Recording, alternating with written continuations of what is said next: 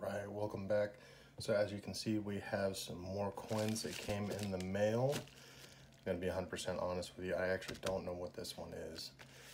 This one I do, and it's actually pretty cool. We'll get to that one in a second, but let's go ahead and open this one up real quick. I know the person that sent it, I just don't remember actually buying a coin from them. So let's find out what it is.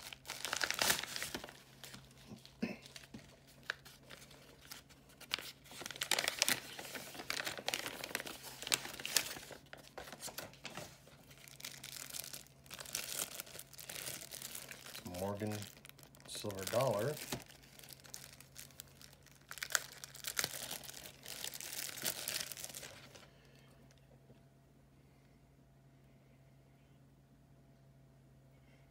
(1878) S MS64.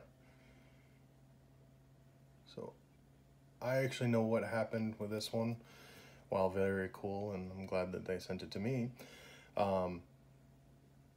I did not actually pay for this coin, and I know exactly who this is supposed to go to, and I'll make sure that it gets over to him.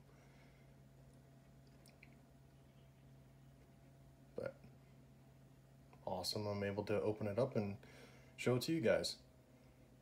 All right, well, let's get to the coin that actually is mine. Open this up real quick.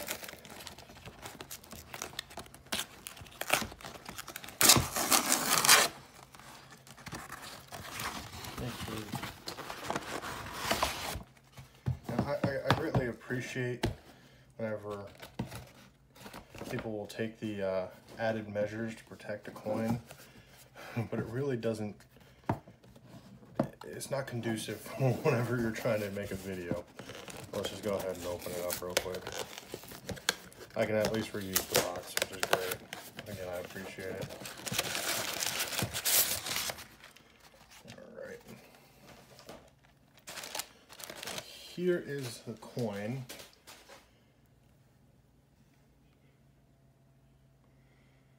(1804) PCGS VF20 spiked chin. Now, this one is actually pretty cool. You can see if you can actually see the details of the coin here.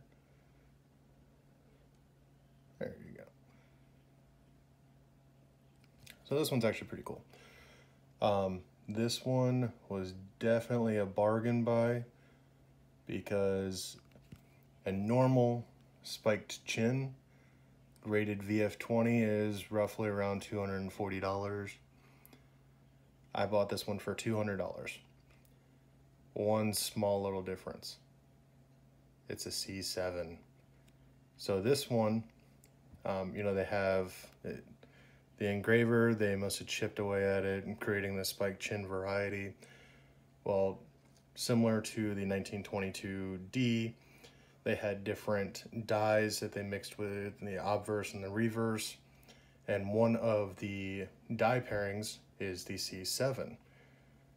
While not the rarest dye pairing out of them, there is still only about 200 known examples. And I think PCGS has maybe 4 or 5 graded, NGC has right around the same. But yeah, this is a rarity 4 C7 spiked chin. So definitely a good buy. Do your research whenever you're trying to buy these type of coins, especially ones that do have something extra in there. But I greatly appreciate you guys coming, taking a look, checking out my channel. And until next time, thank you.